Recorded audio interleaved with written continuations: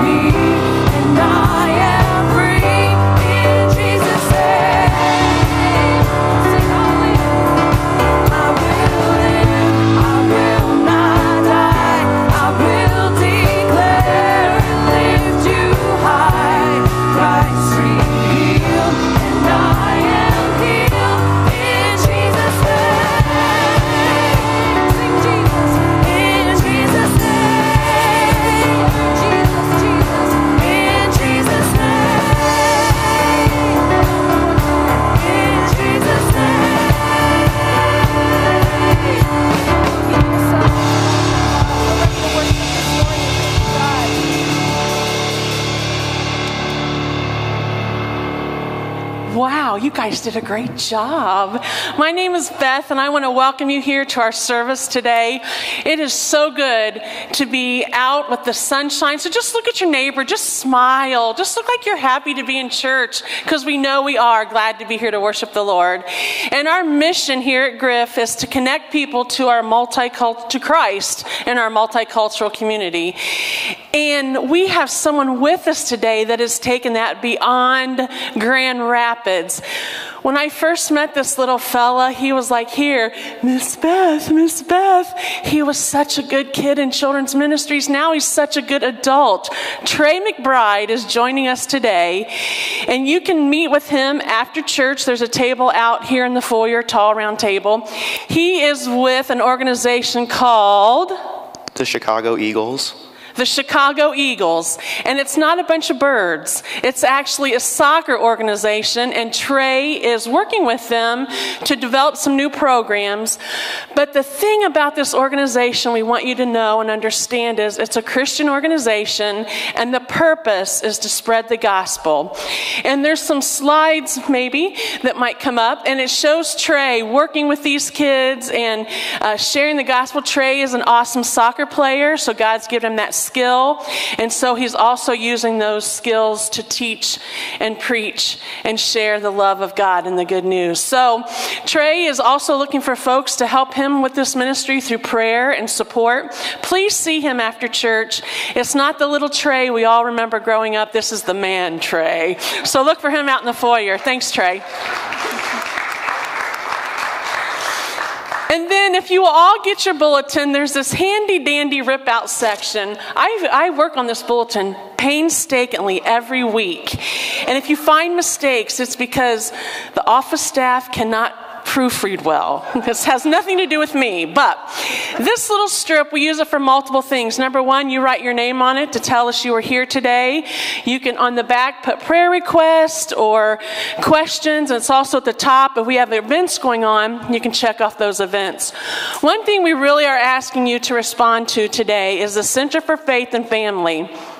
Last Sunday, Pastor talked about Dr. Leon Blanchett that's coming here from Olivet, and he has some grant from the Lilly Foundation, and he is one of the greatest professors I ever sat. For a week, I had his class. I learned so much from him, and he is going to share things about our faith and our family. If you're an aunt, an uncle, a parent, a grandparent, you volunteer with kids or teens, this is for you. Parents, we really did this for you to help you as you are raising children to have a firm foundation in who Jesus Christ is and what he does in our lives. So if you're interested in that, would you put your name on the front and on the back, check off that Center for Faith and Family. It's April 20th, and there's more info in the bulletin. That'll be helpful. And then when you're done with this, just put it in the offering plate, which will come by you in a minute.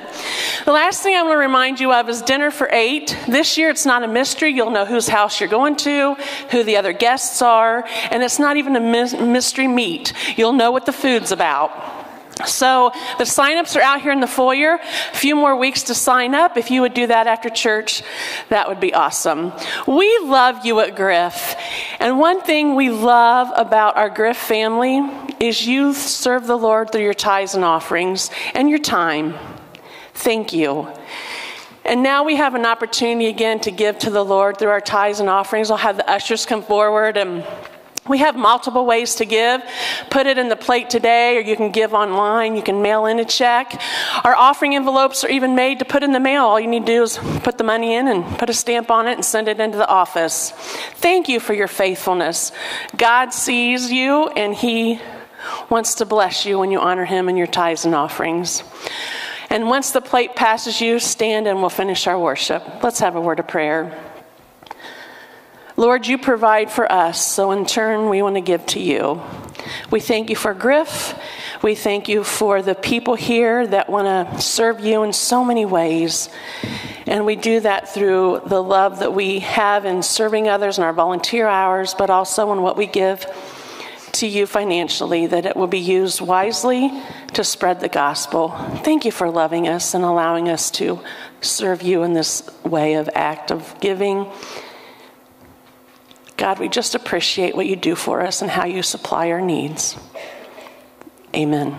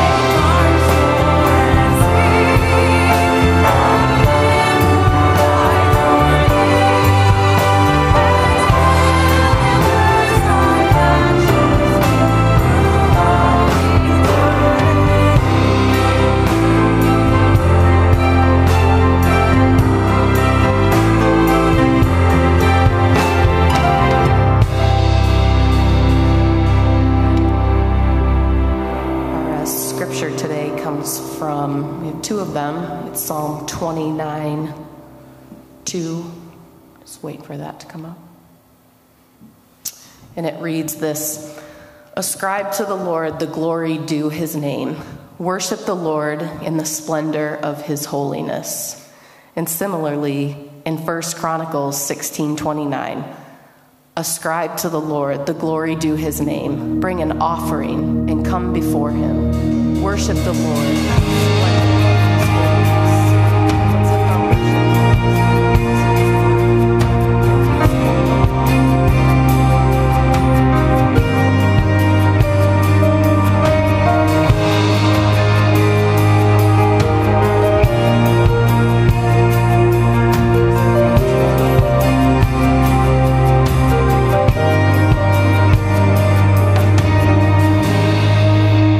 As we wait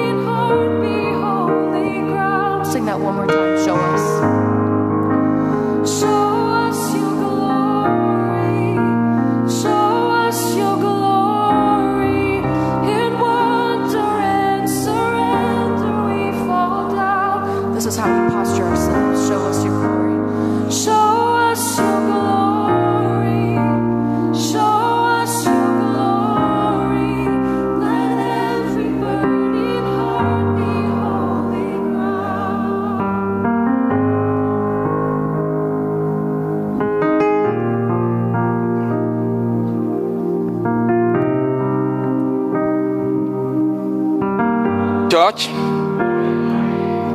Good morning to you all. Good morning to you all. Good morning, church.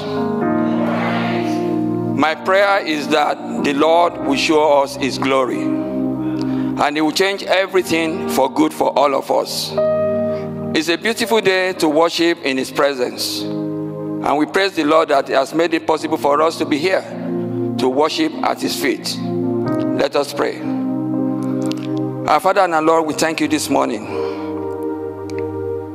We praise you, O Lord, for your wonderful works in our lives. Father, we give you all the glory. We give you all the honor. We give you all the adoration. Our Redeemer, we thank you this morning. You came to this sinful world to redeem us, so that we can have our freedom, so that we can have our independence. We give you all glory this morning. We thank you for your protection over each and every one of us. We thank you, Lord, that you left heaven above, where the angels sing, holy, holy, holy unto your name, only to come to this sinful world. This world full of chaos. You left your heaven above to come here. You came in a humble way. You are crucified. You are beaten. But on the third day, you rose from the dead, so that we can be free from our sins. Father, we give you praise, O Lord. We give you honor, O Lord. We give you all the adoration for what you have been doing for us. You said in your word that where 2 or 3 people are gathered in your name, you'll be there with them. This morning we are more than 2, we are more than 3.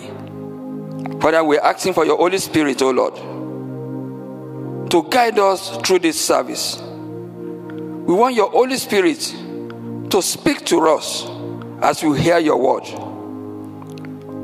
We want your Holy Spirit, O Lord, to be our guide and our guide every day of our life. Father, we pray that the blessing that comes with this service will be for each and every one of us. Father, we remember Ron that we're going for surgery this week. I pray, O Lord, for your comfort. I pray that you use the doctors and all the medical team to achieve success.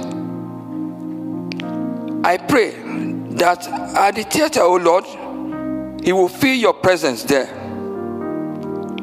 You will show your glory, O Lord. You will show your power, O Lord. You will use the brain of the medical team to do the right thing. Father, I pray at the end of the thing, we will have every cause to glorify your holy name. Father, I pray, O Lord, our children will be going back to school. I pray for wisdom and understanding on each and every one of them. I pray that every bad influence will not be their portion, O Lord. That you will give them wisdom and understanding to do those things that are needed of them, and guide them in their chosen career, O Lord. Father, we come before you this morning. We pray for our missionaries, wherever they may be on the surface of the earth. That you, God, be with them, O Lord. Continue to guide them, O Lord. Shield them away from all evils. And let them know that the work they are doing is for you, O Lord. And that at the end of their journey on earth, you give them the necessary reward, O Lord. Father, I pray in the whole world today, there are a lot of chaos going on. Killings here and there. Father, we pray for your peace on this earth. We pray, O Lord, that your kingdom come, O Lord. We pray that you put a stop to all these evil things going on around us. Father, I pray, O Lord, that the various departments in this church, may you continue to strengthen them, O Lord. We have a lot of things coming up in this year. May you guide us through it and be with us. I pray for the for your man, O Lord, that will be bringing the word unto us. May we not only be listeners to your word, but the doers of your word. Speak through him, O Lord. Use his voice, use his eyes, use his hand, O Lord, today. That as we listen, we will do your will. We will not do our own will, but we will do your will, O Lord. So that you'll be happy with us and you give us all those things that we want. Thank you, O Lord, as we go this week. May your peace go before us, O Lord. May your peace abide with us. May we never be at the wrong place at the wrong time. Continue to shield us from all evils. Guide us, O Lord. Be with us, O Lord. For those who are looking up to you, O Lord, for one thing or the other, may you open the gates of heaven for them. May you answer their request, O Lord. Answer whatever they want for them, O Lord. Thank you for your faithfulness over each and every one of us. For those who need continued healing, Father, I pray that you continue to heal them. We want testimonies in this church every day. We thank you for the one we have had, O Lord. For Nicole, Dennis, O Lord. We thank you for the good results we had. We pray that you continue to do this for us, O Lord. Let us continue to rejoice and be glad in thee. Thank you, Heavenly Father. I now ask that we say the Lord's Prayer together. Our Father, who art in heaven, hallowed be thy name. Thy kingdom come. Thy will be done on earth as it is in heaven. Give us this day our daily bread, and forgive us our trespasses, as we forgive those who trespass against us. And lead us not in temptation, but deliver us from all evils. For thy is the kingdom, thy power, and thy glory, forever and ever. Amen.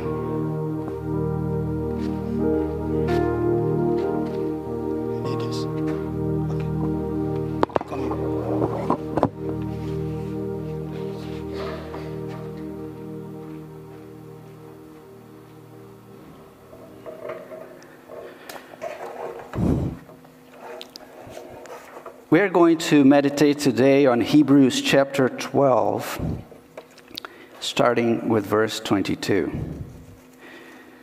Hebrews 12, 22. The writer is talking to Christians who are reading a letter. So this is a letter. You have come to Mount Zion, to the city of the living God, the heavenly Jerusalem, and to countless thousands of angels in a joyful gathering. You have come to the assembly of God's firstborn children, whose names are written in heaven. You have come to God himself, who is the judge over all things. You have come to the spirits of the righteous ones in heaven, who have now been made perfect. You have come to Jesus, the one who mediates the new covenant between God and people, and to the sprinkled blood, which speaks of forgiveness instead of crying out for vengeance, like the blood of Abel. Sunday morning, after church, the family's in the car, and the mother is saying, "Oh my goodness, the choir was awful today, wasn't it?" The father was saying, "Oh, that Brazilian preacher with a funny accent and the message would never end, my goodness." The oldest son said, "The music was so boring." The 7-year-old girl, "Well, I think it was a pretty good show for $1. So this little story is just to illustrate the question that I want to start with, which is, why do we come to church? It's a good question for us who are here because we came here. So this is a question for us. Why do we come to church? What are we doing here? Answers can vary. We come here to learn from the Word of God. And in some churches, this is the major thing they do. This is the school model of church. Others will say, well, we come here to sing praises to God. That would be a concert model of church. We come because we have needs. We could call this the hospital model of church. We come to meet people. That would be a social club model of church. Even, there is a lot of research showing now that people who participate in their religious activity, and especially church, because they studied more church than every other groups, they say that people who participate faithfully in their church are healthier and live longer than people who don't. And so researchers say, psychologists say, well, the reason for that is that people who go to church tend to learn and have better health habits. They have more positive emotions, and they get social support. So we could say, well, we could go to church to improve our health. That would be the spa model of church. In this church here, I am always very positively surprised to find how much people who come here serve. How much service, a heart of service. So I am glad to say that. This is a church where service happens a lot. All these things I just mentioned, they're not bad, they're good things. It's good that church offers all these things to us and we to the church. Yes, it should be present. These things should be present in church. But none of these really define what church is and what we are here for. What is the life of the church? Church is not a school. Church is not a concert hall. Church is not a hospital, not a club, not a spa. The identity of the church comes from something else, and that is worship. The identity of the church is worship. Then we have the question, then what is worship? Well, that's not our basic question, but let's start with that. Definitions of worship. There are many definitions. Dictionaries say, love and allegiance accorded to a deity. Religious expressions of love. Christian dictionaries would say, ascribing to God the worth to which He is worthy. Worship is a human response to the revelation of God. Those definitions are helpful, but that's not our question this morning. The question is, what is the meaning of worship in the church? In a way, we could say singing, preaching, fellowship is worship. These things are worship. Yes. But now let's break it down a little more. Look around yourself. And what do you see when you look around this place? What do you see? I think we can think about three realities that you see when you look around. I mean, two you see, one is not as clear. The first reality we see is what I could call the material reality of worship. Material reality of worship. We are in a somewhat old-fashioned building. There are other church buildings that are much more modern, contemporary. Some are much older looking, more old-fashioned. But this is an old-fashioned building. You see a bunch of quirky people, and maybe some are quirkier than others. And you see a band of volunteers who are just trying not to mess up too badly every Sunday, do the best they can. You see a little Brazilian man trying to speak English with an accent and then trying not to damage the language too much. You see people with some talents, but you also see people with illnesses, with issues, with problems. People. So that is the material reality of worship. We are here with people in an old-fashioned place to worship God. The second reality I would call a special reality of worship. We see people who have special relationships. The Bible calls these relationships between brothers and sisters. We are brothers and sisters. The people you see around here, some of them have known each other for decades. They have been friends for decades. Others are just starting to come and trying to figure out what kind of place this is. Sometimes people annoy each other. Sometimes people disagree with each other. But for the most part, we put up with each other. We support each other.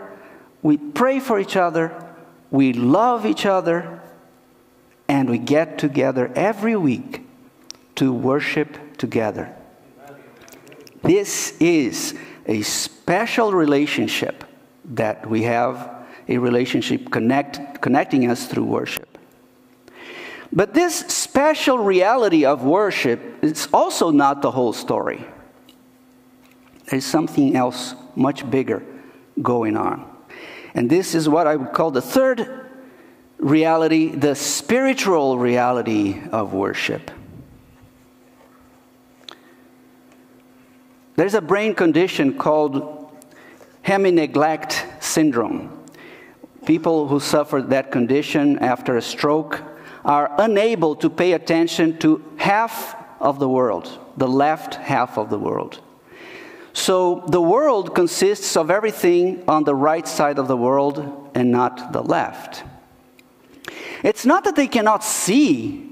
The eyes work well, the visual system works well, the brain, the visual part of the brain works well. They just are not aware of the left side of the world.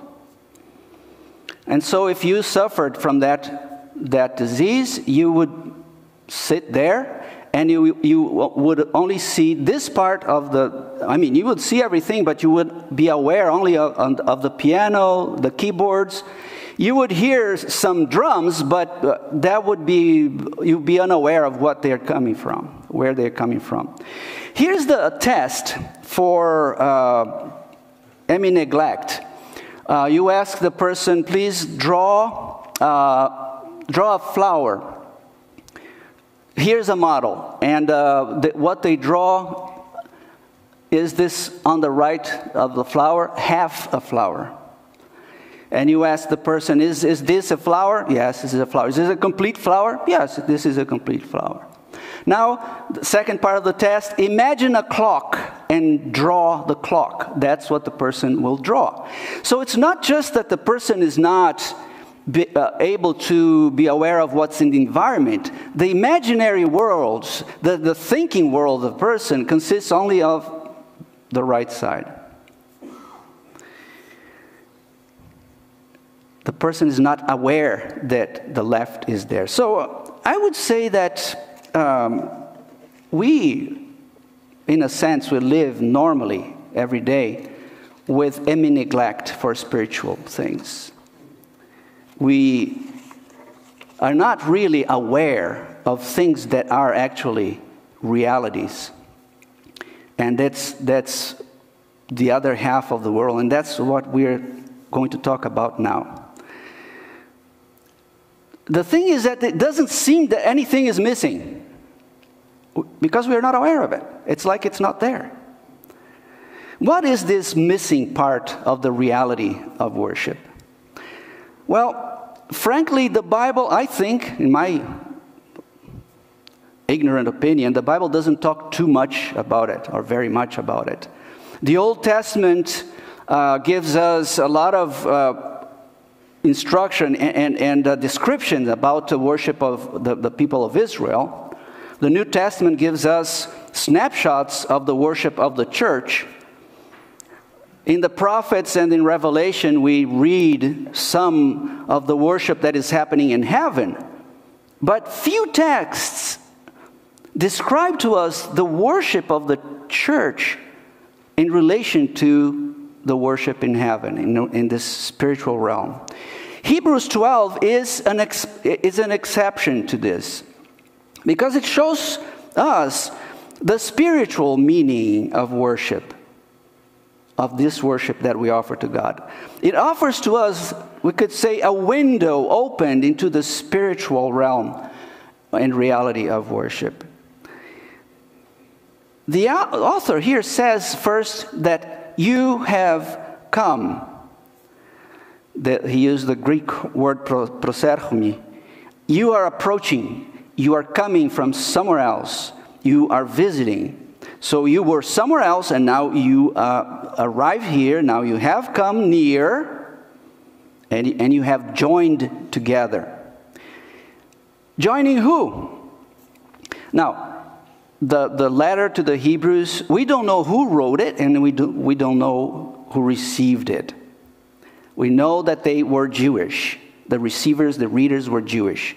And by reading the whole letter, you see that there's a connection between the history of worship in Israel and what we now have in Christ, and an exhortation: do not miss what we have now in Christ by looking back and staying behind.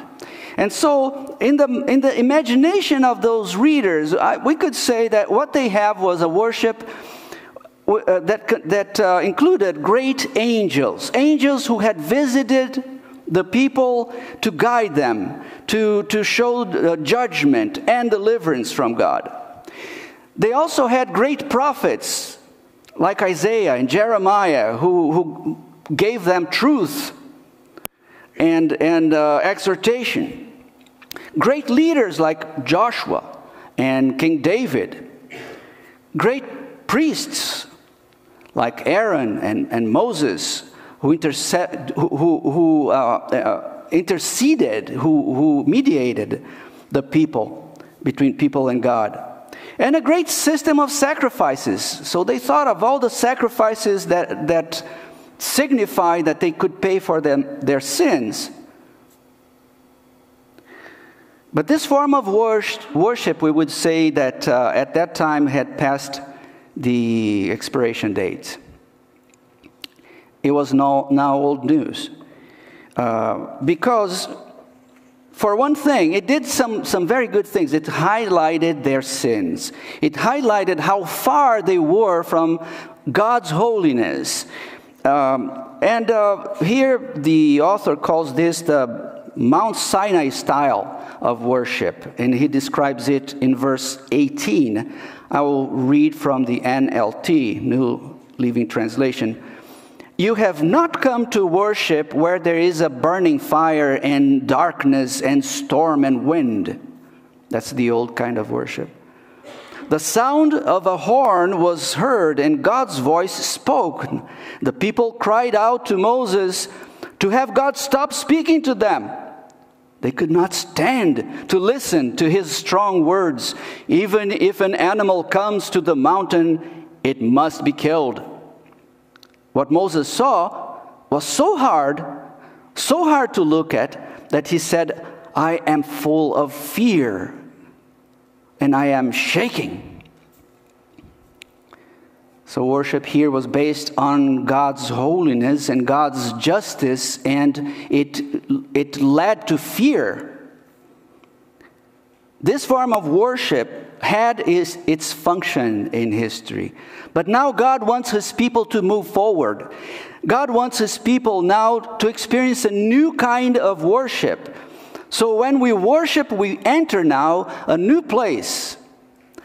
And this place, this is what we see. We see three things here, or three realities. First, we see the place where God rules, and he rules with justice and grace. Verse 22, you have come to Mount Zion, to the city of the living God, the heavenly Jerusalem. You have come to God himself, who is the judge of all things. This is the Mount Zion style of worship. We have come to Mount Zion. The book of Psalms uses this expression, and it says Mount Zion is that which cannot be moved by, but it remains forever. It's the city of the great King. It's the place where people rejoice because of God's decisions. It's the place where the Lord commands His blessing. This is what we approach. We are approaching the center of God's kingdom. The place where He's ruling and He's judging with justice. God sees all the injustices that are going on in the world. He sees them and He's ruling. God sees everything that is wrong in our place and He is ruling. God sees all the problems that you have in your life, but He is ruling.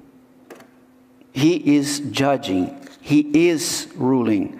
But His justice is full of mercy and forgiveness. Verse 24, you have come to Jesus, the one who mediates the new covenant between God and people.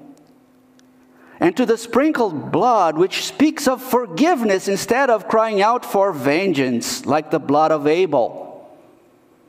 Now, you know the story of Cain and Abel. Cain killed his brother Abel, and then the blood of Abel called for justice. And Cain then, as a murderer, was cursed.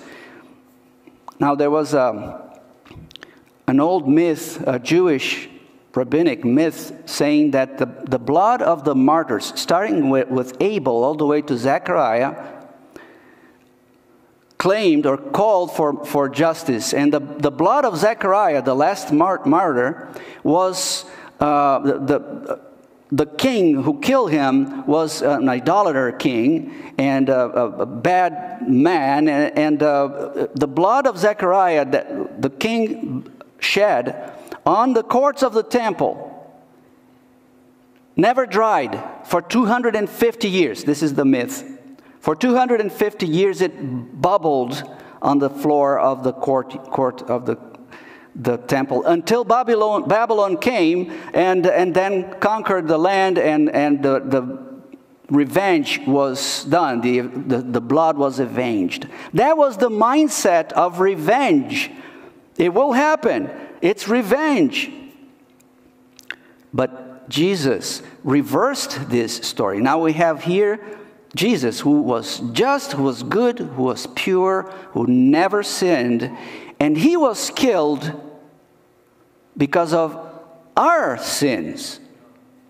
He took away, in His blood, took away the curse that belonged to us.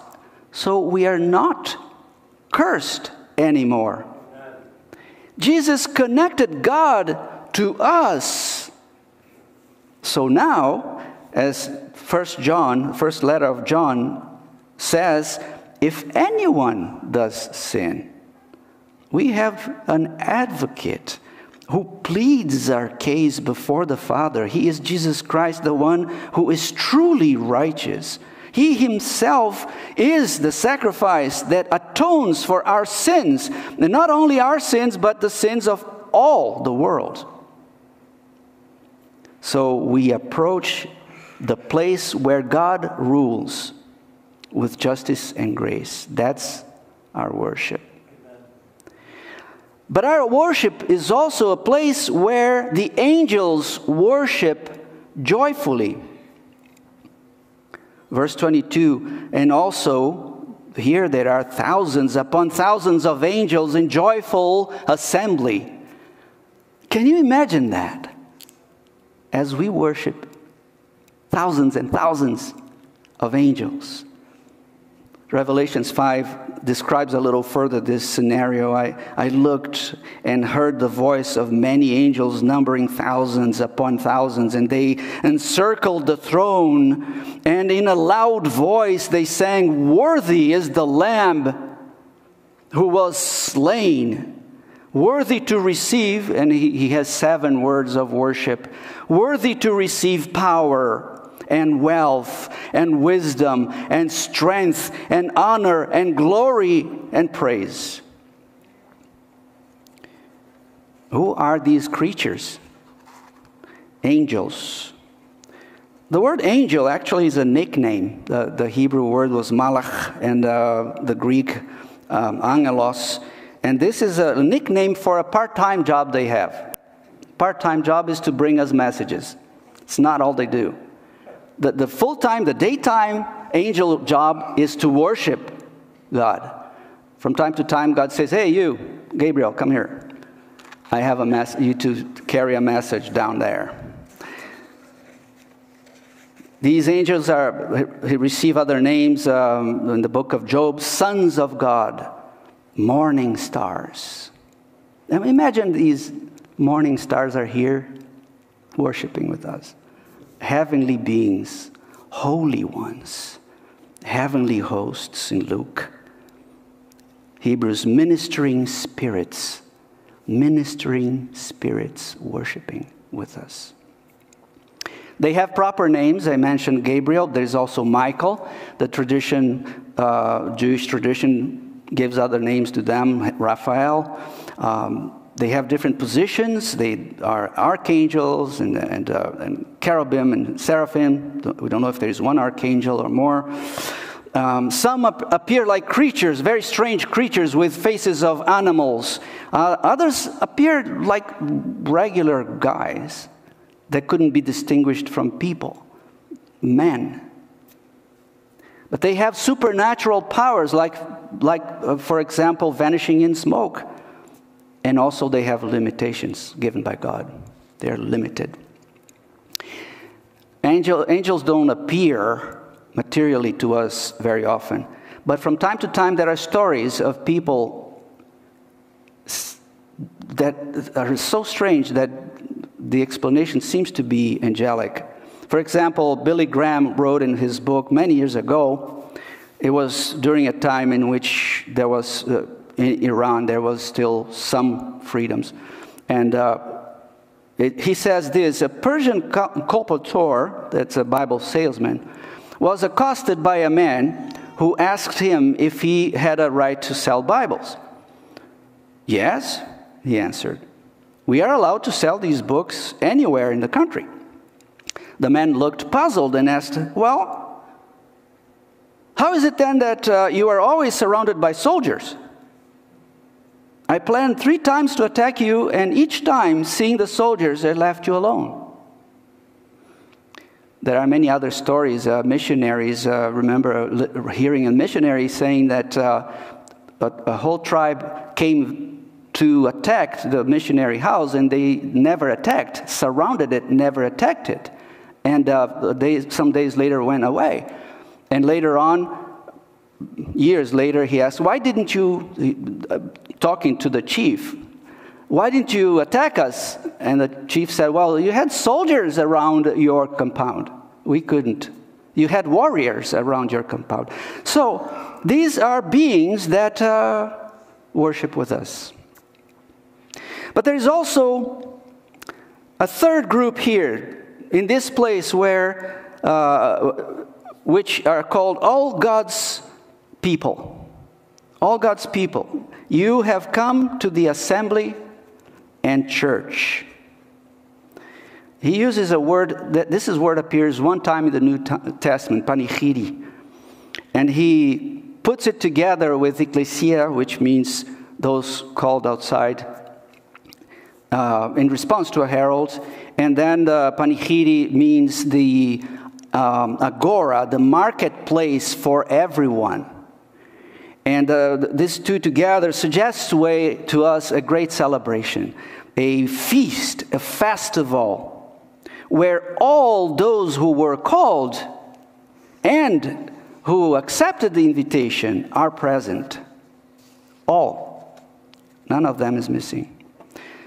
It describes them as God's firstborn children, those who are already enjoying their inheritance, whose names are written in heaven, the spirits of the righteous made perfect. The spirits of the righteous made perfect worship with us.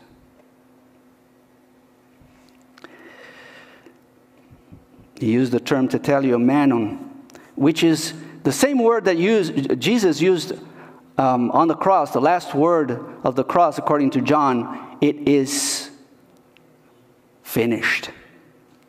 It is complete. These people arrived at the goal, at the place of arrival.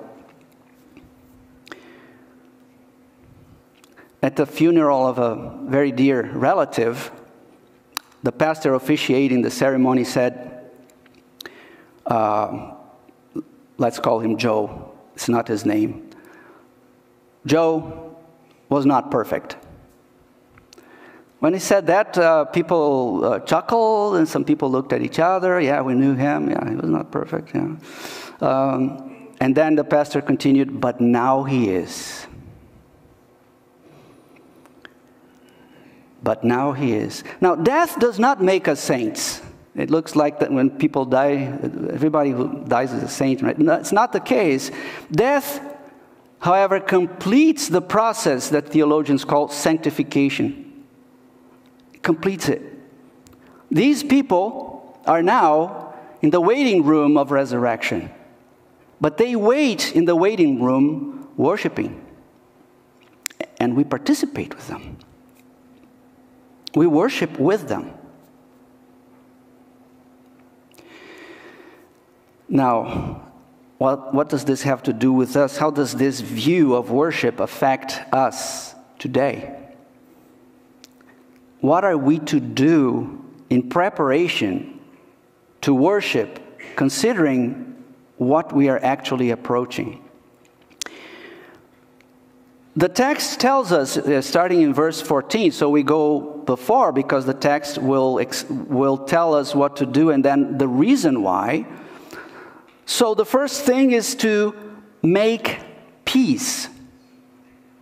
In verse 14 of Romans 12, it says, work at living in peace with everyone.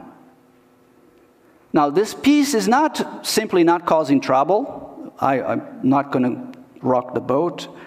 But it is making peace. It's building. It's Matthew 5:9. Jesus said this, blessed are the peacemakers, for they will be called children of God. And his brother James said, peacemakers who sow in peace reap a harvest of righteousness.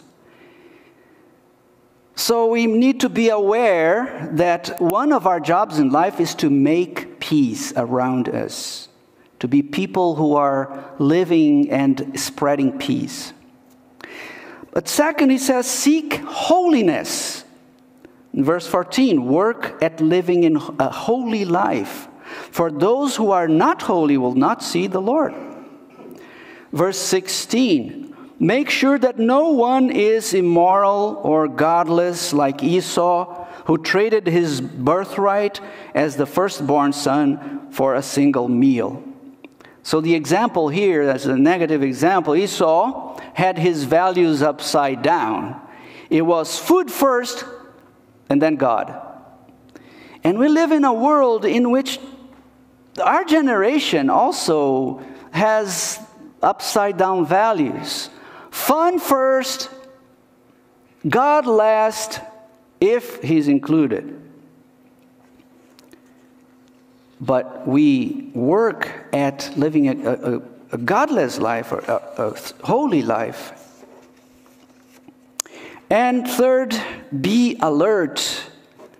Verse 15, look after each other so that none of you fails to receive the grace of God. So look after each other so people will receive the grace of God. Watch out that no poisonous root of bitterness grows up to trouble you, corrupting many. This is a reference to Deuteronomy 29:18. I am making this covenant with you so that no one among you, no man, no woman, no clan, no tribe will turn away from the Lord our God to worship these other gods of the other nations, and so that no root among you bears bitter or poisonous fruit. psychologists Friedman and Fraser discovered a very interesting phenomenon. If you agree to do a small thing, even against your values, you are much more likely to agree to do a much bigger thing against what you think is right. And so here's an example. This is called the foot in the door effect or phenomenon.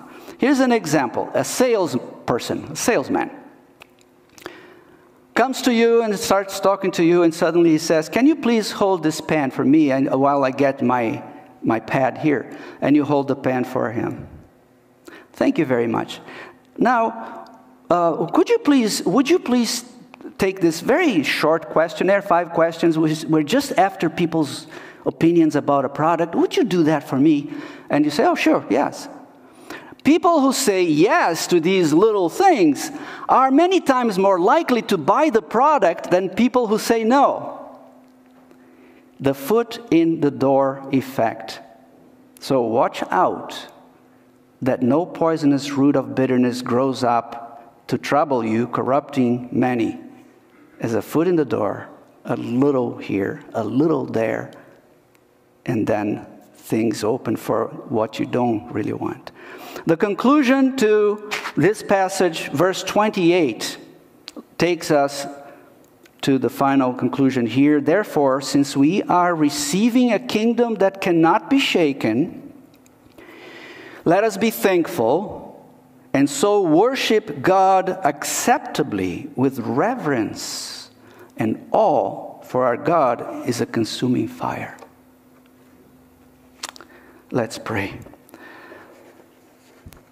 Our Father, it is with gladness and thanksgiving that we get together to worship you, but it's also with awe, with respect. We are not alone. We have you above all. We have myriads of angels. We have those who are made now perfect, and we have each other to worship together, so that we will be holy, we will promote peace, and we'll give you all the glory. In the name of Jesus Christ, amen.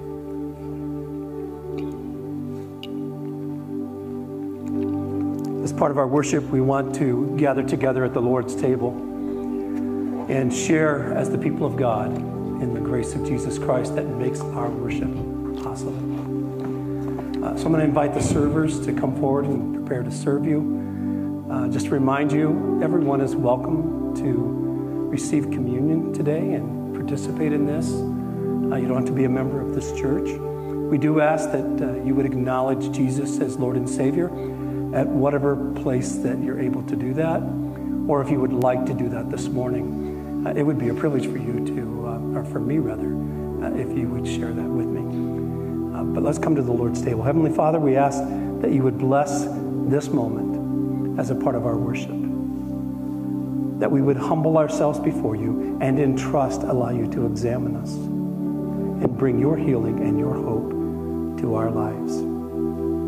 So we ask that you would take this bread and this cup and infuse it with your presence with us today. In Jesus' name, amen.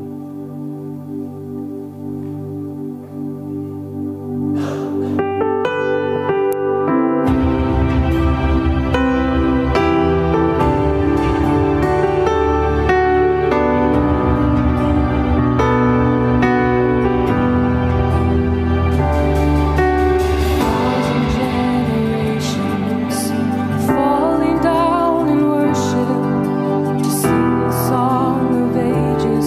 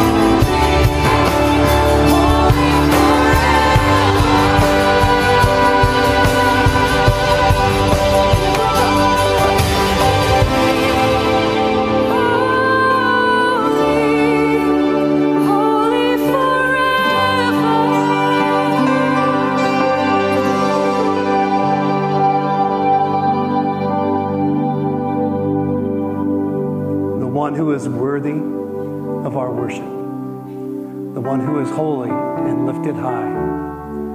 He says to us in his own words in the Gospel of John, chapter 10, I came that you might have life and have it more abundantly. I am the good shepherd, and the good shepherd lays down his life for the sheep. That's our Jesus. He came to his disciples, and in what we know as the Lord's Supper, initiated in the Gospels just before he was crucified and raised again. He takes bread and he breaks it and he gives it to his disciples. It's about his presence with us, that in flesh he dwells with us, and now by his Holy Spirit. And he says, take and eat this and be thankful.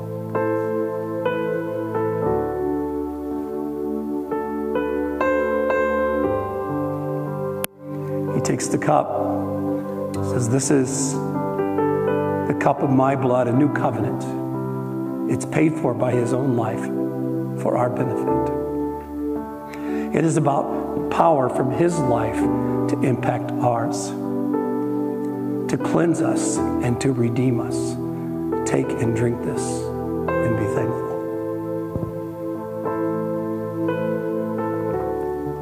Father, we are thankful. Our hearts are full and overwhelmed by your love. But Father, may we take that love from this moment and this place. Die to ourselves that you might live through us. And that same love that we've experienced, that has changed us and is changing us, might be shared wherever you place us, wherever we go, in the presence of whomever we are with. By the power of your Spirit and the grace of our Lord Jesus Christ. Amen. Stand as we worship.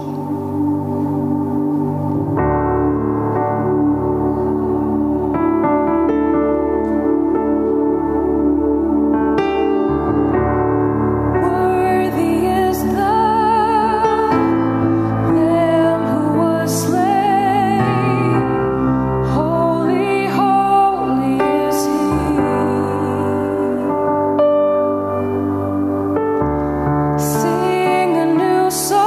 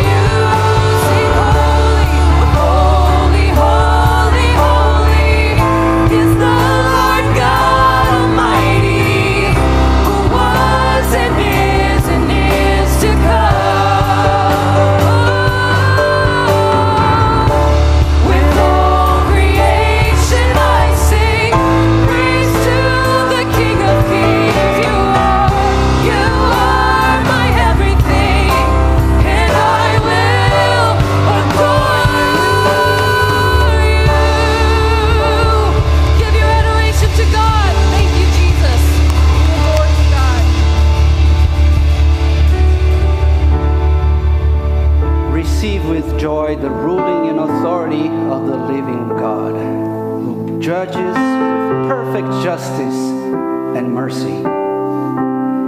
Receive the loving sacrifice of Jesus Christ, whose blood gave us forgiveness, life, and hope. Receive the love, joy, peace, patience, kindness, goodness, faithfulness, gentleness, and self-control granted by the Holy Spirit, so that you can always, in Mount Zion style fellowship, worship God with thanksgiving, reverence, and awe.